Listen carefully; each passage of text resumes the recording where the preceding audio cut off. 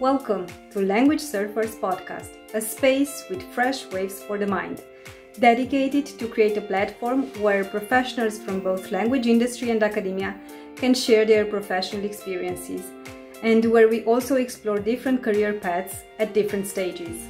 In this first episode, I will be interviewing Dr. David Orrego-Carmona. David is an associate professor in translation at the University of Warwick in the United Kingdom, but he's also a research associate at the University of the Free State in South Africa. David will share with us his professional and academic experience, but he will also disclose how he was able to live and work from 3 different continents, thanks to being part of the academia. First of all, thank you so much, David, for joining and sharing your experience with us. I'm looking forward to hearing your experience and insights. Hi, Anka. No, thank you for having me. It's a pleasure to be here. Thank you so much. So first of all, I would like to ask you, how did you decide to study languages? Well, that's actually funny because I'm from Colombia originally, and we didn't have at the time a very good foreign language education. So I actually started studying languages very late in life. I started with English when I was 12, 13, I think, and I basically wanted to travel. So I wanted to go abroad, and I wanted to see other places. So that was the main motivation, and I actually started seriously studying languages when I was at uni already.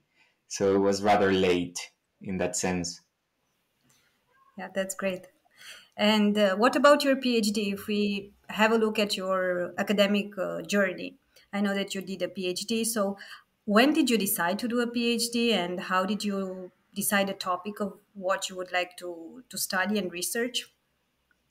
Sure. So it kind of started naturally, really. While I was doing my BA in Colombia, I started working I became involved in this research group, and we were doing some work on audiovisual translation in Colombia and studying subtitling, like self-teaching us subtitling to learn about how to do subtitles, but also what you need to consider when you're doing subtitles and what the social impact of subtitles is. So I was doing that alongside my studies with other friends, and that's how I learned about research, and I learned that was a potential career. So I wanted to do a master's after my BA, and then after that, it kind of evolved naturally. I just wanted to continue doing research on subtitling, so I decided to stay on that path, and then after doing a PhD, then I was basically trying to make a decision whether I wanted to be in academia or look for a job. And finding a job proved very difficult at the time. And finding an academic position was difficult as well. So it was like both markets were very tough at the time.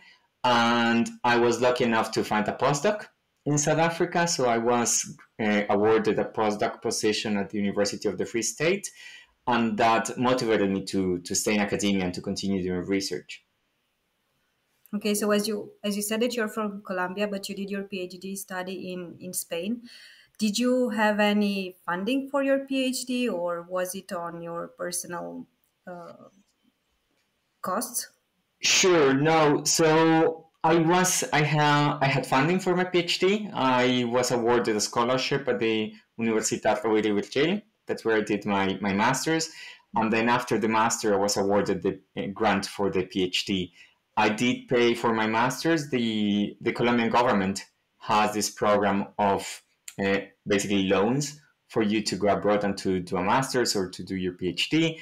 And funnily enough, at the time, it was cheaper for me to do a master's in Spain and to cover my living expenses for a year in Spain than to afford a master's in Colombia, because postgraduate education, even at public universities, is very expensive in Colombia.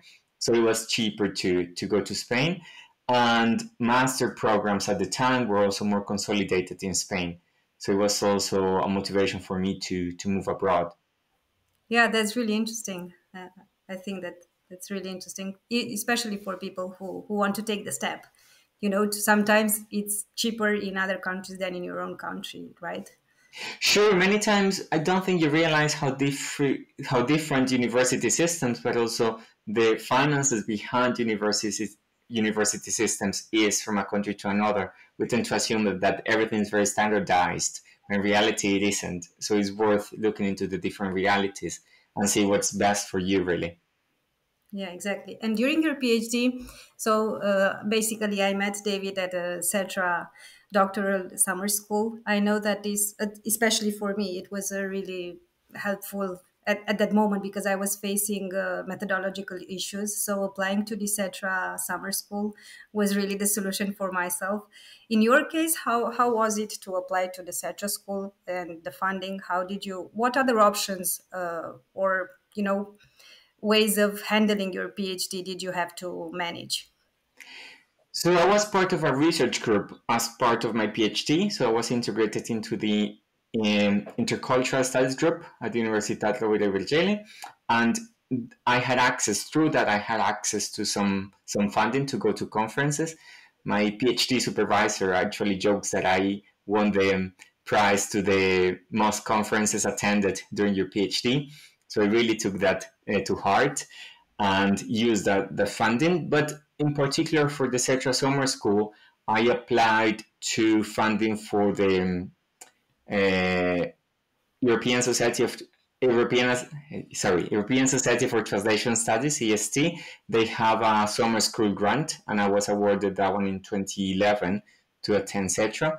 And that was really a really good experience because on the one hand you get to know all these professors in translation who are very consolidated in their field and who are very interested in talking to you, which I found very encouraging, and also other peers, other people working on their topics, and that opportunity to discuss with other people who are more or less in a similar position as you.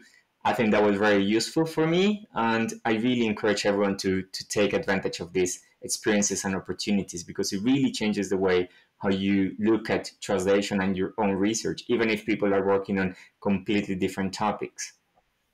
Yes, exactly. And speaking about the final period of your PhD, you mentioned already that you also have a postdoc. So that was the moment when you had to decide either to join the industry or start your professional journey or continue your professional journey in the academia. How was it to apply for a postdoc? Was it difficult? Did you also try to have some interviews for the industry? How did you, in the end, how did you take the decision to join either the industry or the academia? So I finished my PhD in April 2015, and I had a grant until August 2015. And my perfect plan was to use that time between April and August to find a job.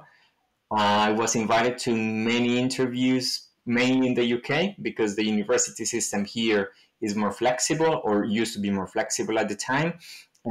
But I wasn't successful in actually getting a position. So at some point through that, in that time, I decided to start looking for jobs as a professional translator as well. At the time, I was mainly looking into translator jobs. I wasn't looking at anything else because I didn't think I had the skills. I think that was a mistake. Looking back into that, I think there are other roles that you could apply for and for which people with a PhD in translation have appropriate skills and is properly suitable for the role. So I would actually encourage people to look more broadly than that. So it was proven really tough to find a job, and I was offered the opportunity to go to Warsaw to work with Agnieszka Siarkowska to do some research and to prepare a postdoc application. Because that's the other thing, when you finish your PhD, you realize that applying for postdocs is also a very demanding task. You have many different forms that you need to complete. You need to write different project proposals. You need to apply to different organizations and different funding sources. So it does take time, and I was very grateful to have that opportunity to work with someone to really focus on a project.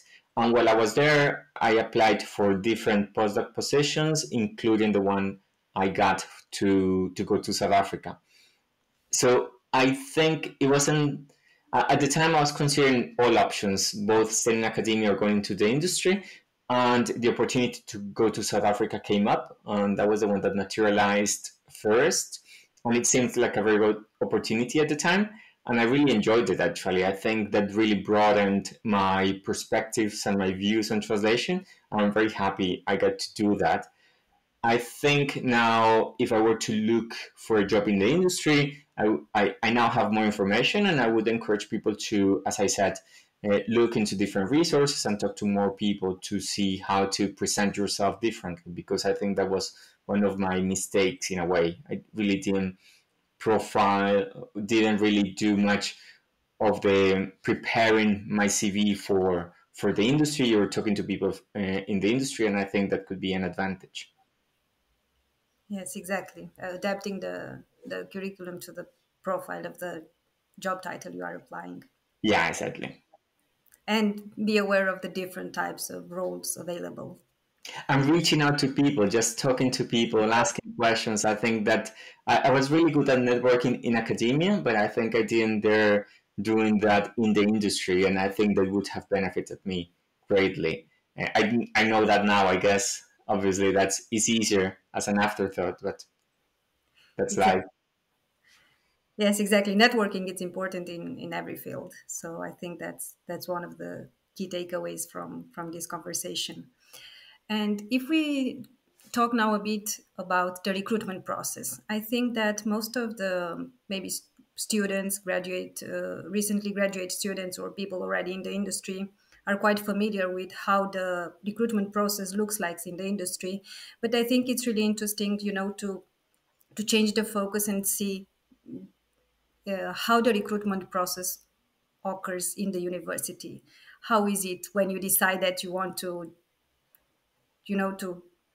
pursue your career in the academia? What are the steps? What are the requirements? How is a recruitment or an interview? How is it? Sure. So I think for every position in the UK, you will find a job description and a list of requirements. Some of them are mandatory and some of them are optional. I think the first thing we need to mention here is that whenever you apply for a position in the UK, there are probably another 40 or 50 people applying for the same position. And in that group, probably 5 or 6 do meet all the basic essential requirements and some of the additional requirements. That includes obviously publications. Research really is really important when you're applying for an academic position. In the UK, we have the Research Excellence Framework, REF. So all universities are assessed based on their research outputs every 4 or 5 years. And then all universities are interested in hiring people who have the potential to contribute to this research assessment framework. So as an early career academic, it's very important to recognize that you will need to tick those boxes. So you will need publications in international journals with impact factor. That also includes impact case studies. So if you need to ensure that your research has a social impact. It can have, impact has many different interpretations. So I would encourage people who are considering this to read more into REF. When I was applying for positions in the UK, I think I didn't know enough. And I think having had a conversation, a quick chat with someone in the UK would have benefited me greatly, because there are many things that you don't know if you're not part of the system. And there's a lot of this hidden curriculum in a way that you need to become familiar with if you're going to ensure that you get a position.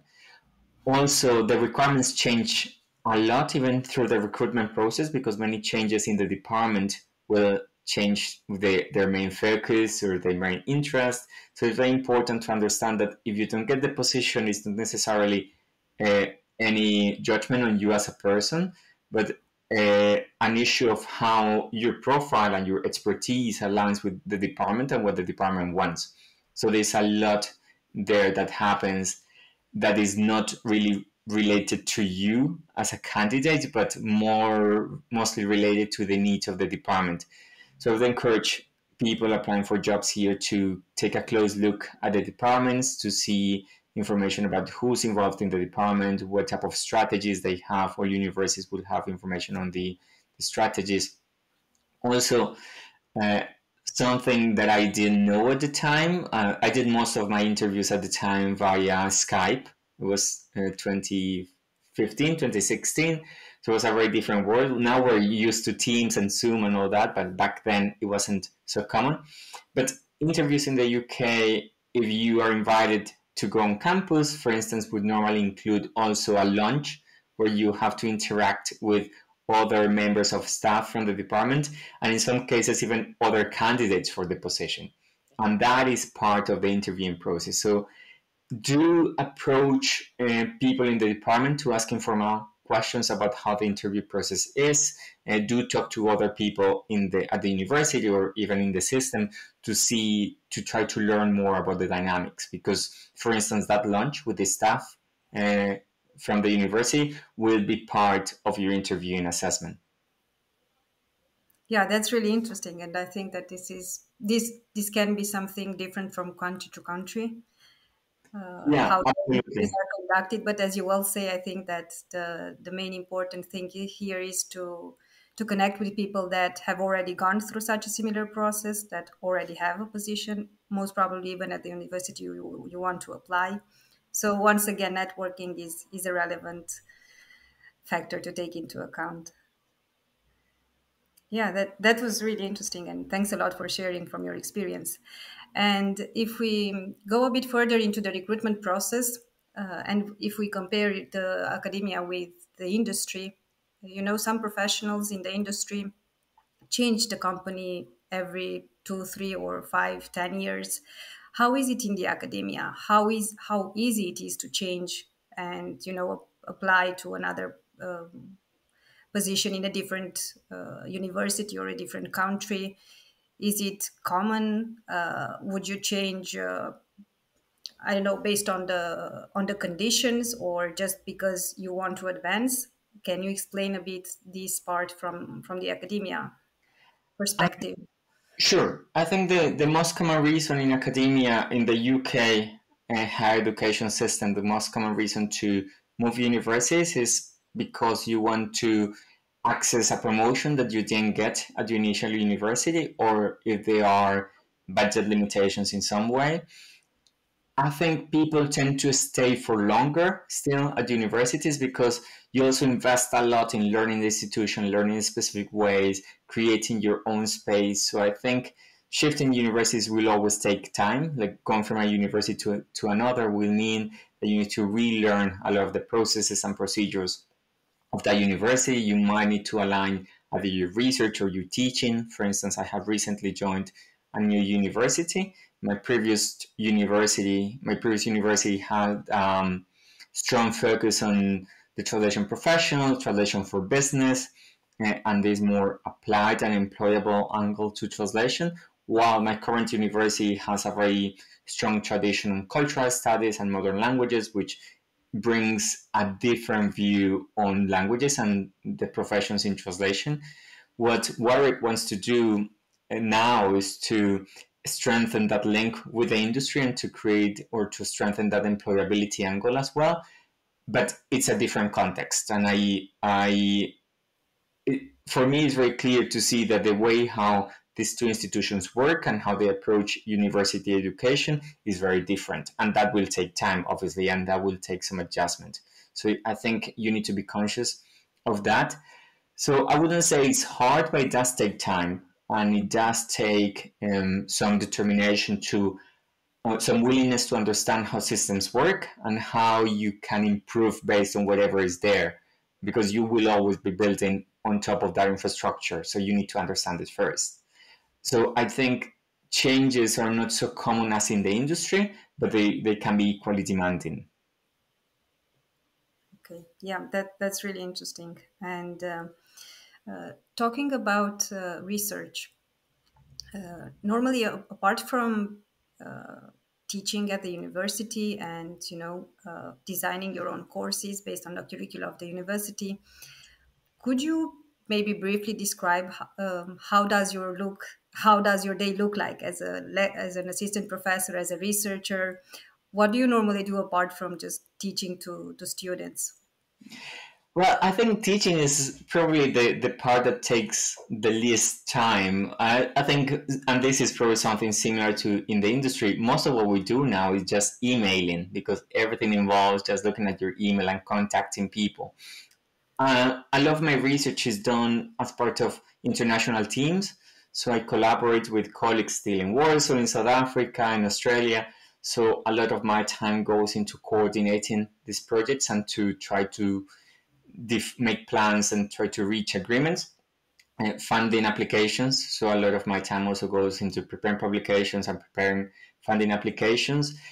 At work in particular, I'm responsible for maintaining or organizing research seminars, but also the professional talks. So I talk a lot with industry representatives to create agreements, to invite them to give lectures to and guest lectures to our students to share their views.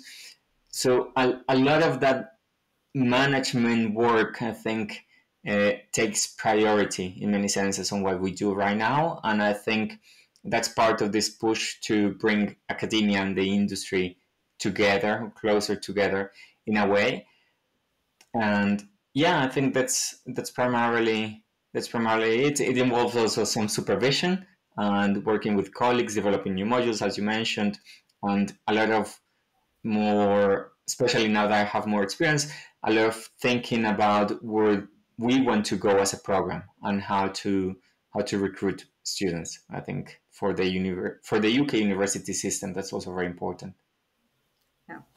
Yeah, I really like how you made a connection between how you stay in touch with the industry also, because that's one of the thoughts that the university and industry are not that close enough. But I really like the fact that, as you mentioned, you get involved in creating different initiatives or talks or projects that do have a social impact, and that you try to stay in contact. You do your best to stay in contact with the industry and share experiences from one field into the other. So I think that this is also one practical aspect of on how you prepare your students for the professional life in case they want to join the industry. They already have contact with professionals, with colleagues from the industry. And Yeah, exactly. I think we need to revise that view that universities are completely isolated from the industry. I think many of us are really trying to do our best to create these connections and to create channels of communication that benefit our students, because we recognize that we can offer a foundation for a career in the language industries, but the language industries are so diverse and offer so many opportunities that we cannot cover anything. Everything, sorry. So we need to give students the tools to integrate into that industry and to find their own paths into the industry. And the only way we can do that is by strengthening those links. And I think we're coming to we are in a position where we provide a good platform for our students to do that. yeah, yeah, that's right. And I feel that more and more often industry and academia are more connected, and there are a lot of initiatives either online or even face-to-face events that try to bring together and even share different results from research done in the academia and how it can impact the industry, or even agreements and combined research activities done between both of them, right? Exactly. So I work on, or my fields of expertise are audiovisual translation and translation technologies, and I think those are very good examples of how we're coming together. In audiovisual translation conferences, we often have representatives from the industry.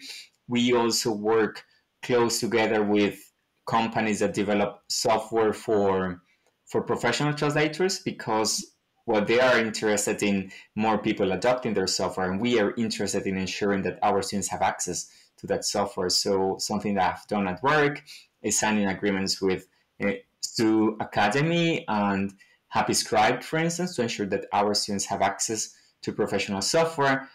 We have recently also joined the MA collaborative program of the Association for Translation Companies, which is an initiative within which master students can develop a master's dissertation that is going to be useful for the Association of Translation Companies. And that's an opportunity for students to work specifically in collaboration with these associations. And for us, it's a good way of staying relevant and to contribute to that transfer of knowledge. So there are many initiatives like this. Elia is also working quite a lot on this, on bridging this gap, although I don't want to say gap because I think it's not a gap anymore. We are creating plenty of bridges there. So there are many ways of doing this, and I think there is a lot of potential there. The thing is, we cannot cover all the bases, all of us, because, as I said, it's a very diverse industry, so there will always be someone who studied specialized translation but will end up being a project manager or an audiovisual translator, and obviously there will be a perceived gap there. But I think as long as we give future graduates the tools to integrate into any sector of the industry, that is a successful story for us as trainers or for the industry as in general. Yeah, I love that. I really love what you said, and you highlighted everything so well. And I would have another question regarding the academia. How difficult is it to get published, or how do you circulate the results of your research? Or In terms of academic publications, I think we have many journals right now and many good quality journals as well. And I would encourage early career researchers to really publish while they are doing their PhD, because that's a way of accessing additional feedback. Something that many journals are trying to do, I think, is recognizing the role that they play in training future researchers. So something that I do as an editor and as a reviewer is encouraging or providing feedback that will really be actionable, that people, especially early career researchers, will be able to use to improve their writing. But we need to recognize that that's a very limited space that we that we interact with in the academic world, like journal publications.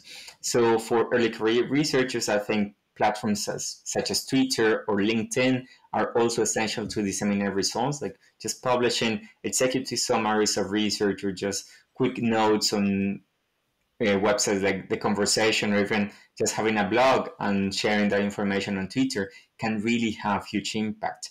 Nowadays, we have podcasts such as this one, where you can also communicate your findings.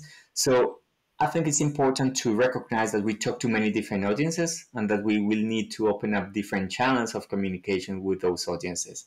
And I think there's a lot of value on that, and funders are recognizing that we need to communicate to a general audience. So that needs to be part of our communication strategy more broadly.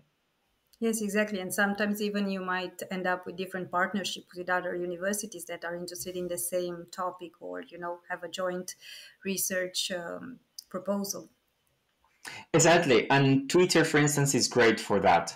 And well, we all know that there are many changes on the platform at the moment, but for me, Twitter has been essential to consolidating an international network and to gain some visibility, and just reaching out to people and say, oh, you're working on this, maybe we should do that together, or to also gain some visibility in the industry, because that's where that's the common place, the marketplace for all of us, really. And I think for that, Twitter is really good. Yeah, definitely. Social media is an essential part of our daily lives. That's Yeah. for sure. And sharing is more than ever a fundamental tool to find out what everyone is working on. And now that we have gone through your academic and professional journey, uh, if we look back to your experience, would you be able to mention which were the turning points, turning moments in your professional experience, and what were the strategies that you adopted in order to overcome them, and what would be your main takeaways, your lessons learned? What would you do differently, or what advice would you give to someone not being very not having a clear decision whether to start a PhD, to continue the professional journey in the professional career in the academia? So just providing some conclusions for our audience. Of course. So I think the main thing is maintain your options open. And we've mentioned it before. Do network on all fronts and in all spaces. Do make friends, reach out to people, establish connections. I think especially early on in my career, that has been one of the highlights, maintaining those links and nurturing those links, because they have led to really realistic and opportunities that have materialized. And it's basically just reaching out to people and maintaining communication, open lines of communication with them. I think that has been essential. Through my PhD, I know that PhD experiences can be very daunting and demanding and stressful to people. And I think it's important to think about your PhD as a job. And ideally, as a job that you do 9 to 5, and that's part of your life, but that it's not going to define you as a person. I think there are many issues of identity when it comes to doing a PhD, because after 4 or 5 years of really focusing on that one project, it might seem that that is your life, and that is not the reality. I mean, that's part of your life, and it's probably a big part of it, but it's not all. And going into the industry or moving from the industry to academia is going to be a big change, but it shouldn't be seen as a failure. I think we need to be more open about how we can move across these different sectors, because they're part of the same industry or the same market. So I think I would recommend that people look at it as look at a PhD as a job, as a regular job, and really focus on skills rather than roles or titles. What do you need to do? What can you do? And how do those skills prepare you for your life? I think we are seeing that in the marketplace, you're talking more and more about skills rather than job titles or specific roles. And I think that's a way to go, because at the end of the day, most translators, what they do is basically documentation, terminology management, time management, and those are the skills that you will need on many other roles. So see how you can easily transfer those skills to other areas, and think broadly about what you can do as a career, because there are many different opportunities. It's a very vibrant industry, and I think that's the advantage that we have. And we have the same in academia as well. There are many different opportunities for people opening up.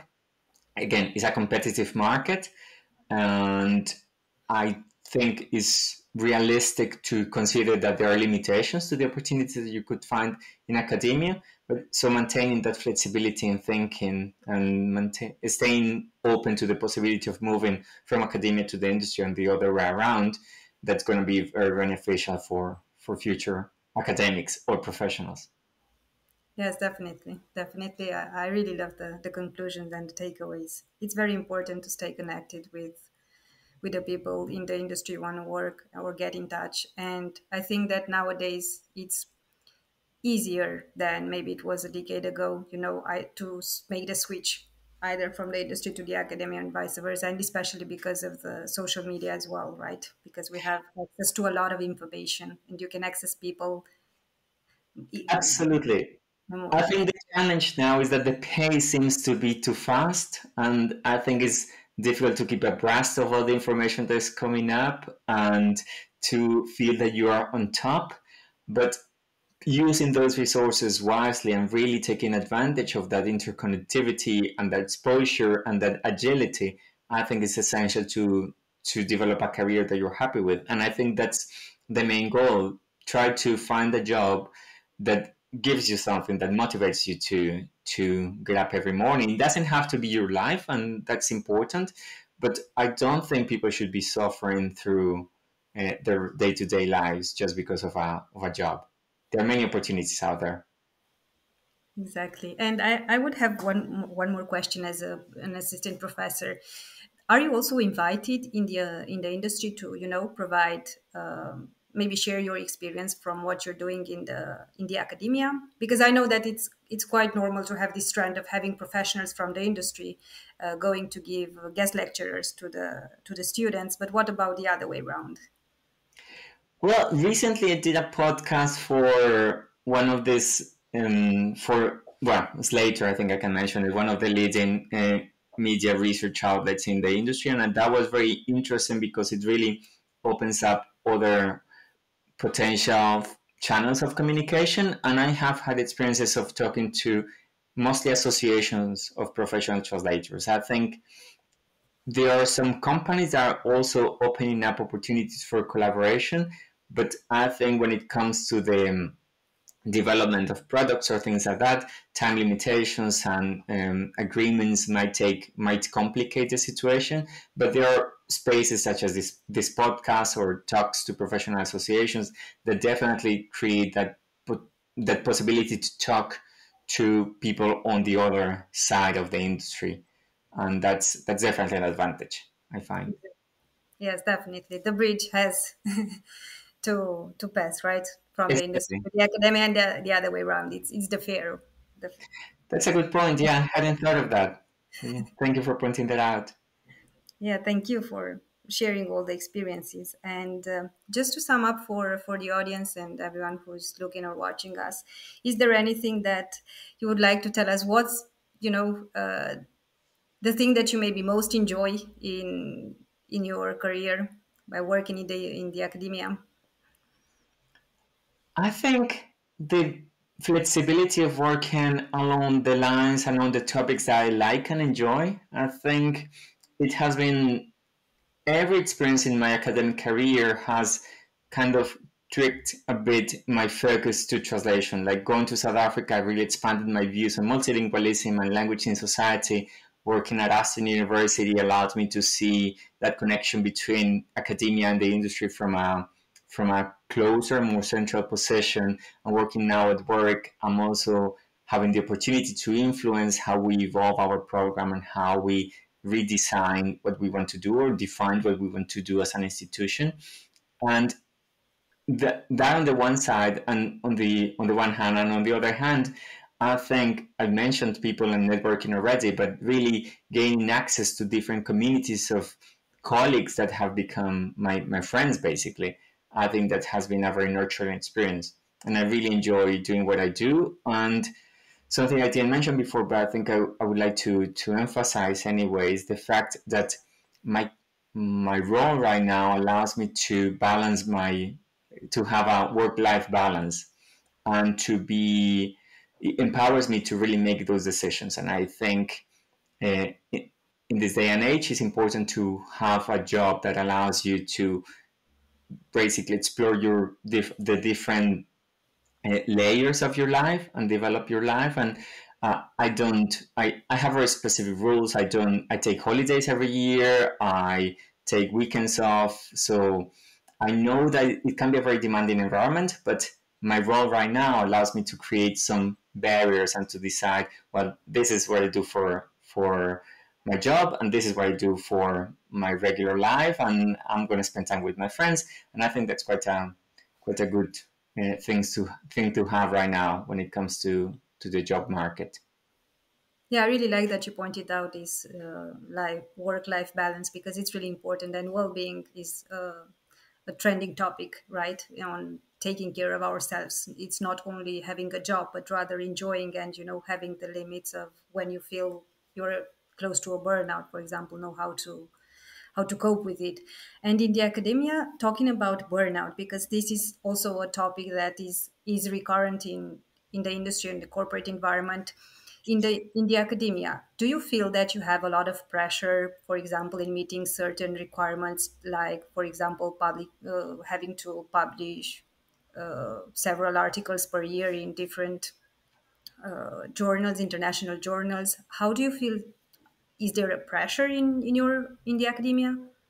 There can be, and I think I don't want to. I mean, when I talk about well-being and mental health, I'm talking about my own position. I know that there are many different stories depending on the institution, depending on the higher education system, and I don't want to romanticize this idea that we in academia are all fine. On the contrary, we are right now actually going through a huge strike action in the UK, demanding fair working conditions, demanding that employers look into solving issues of pay gaps due to race, gender, and all these issues. So there are many issues in academia, but I think it allows you to, or some of it, and I'm talking here from a very privileged position of someone who has a full-time job at a university that allows me to make conscious decisions. So I know that this is not everyone else's reality. So yes, there can be very demanding and very um, complicated realities in academia that we need to face. And I think that's the same in the industry. There are better and worse companies. So we do need to take that into account. But I think to some extent, some universities do allow you to make conscious decisions and do give you space to look into your mental health.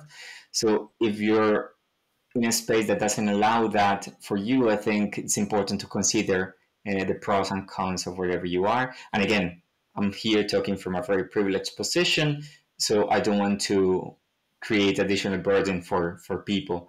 But yeah, it could be a demanding and a taxing space as well. And when you decide to, how do you decide what kind of subjects do you want to teach? Is this something that you have the option to select it yourself, or is it that you are just given the name of the subjects that you'll have to teach? How is it? We are actually, this is the first year I was teaching a module on subtitling, and I'm very happy to have developed that one. And we are developing new modules on translation technologies, which I also suggested and they were approved. So right now, where I am, I can design modules and modules that are related to my own research areas of interest. In terms of my research, I have always been able to choose my own topics and the focus that I want to follow in my projects. I, regarding publications, I have also maintained a good publication trajectory, which has been good. But again, I know that there are some other people face other limitations, and that could be a problem. But I have been lucky enough to be in a position where I can choose or opt to teach modules that are close to my interest and to do the research that I want to do. Yeah, that's the ideal scenario, right? Because that's what you're passionate about, and that's where you will, it will be easier for you to develop any initiatives or write research. And the reason why I was asking this is because in the industry, sometimes you apply for a job position, you get that one, and then all of a sudden you discover that maybe you no longer want to be a translator, an in-house translator, but you discover that you like project management, so that you can shift from one department to another. So that's why I wanted to know in the academia whether you have the chance, to choose how flexible there the situation is. But I think that, as you all say, at least in your situation, you have a privileged situation where you can even develop and design your own modules. And also, I suppose that that's where, again, we talk about this bridge. You are aware of everything that's happening in the industry, and you try to incorporate or get this link with the industry in order to prepare your students, and at the same time stay update to what's happening in the industry, right? Exactly, and I think it's also important to consider that when you are putting together a master's program or an undergraduate program, you have different people involved. So many different people will have different interests. So I teach subtitling and audiovisual translation at the moment, but some other colleagues teach research methods and translation theory, and they're generally interested in that as well. So this is more of, I think it's a matter of looking at this as a collaborative effort where we all have the opportunity to teach what we want, and then you can also always implement co-teaching and things, strategies like that to support each other and to accompany each other through these different scenarios. Yeah, that's great.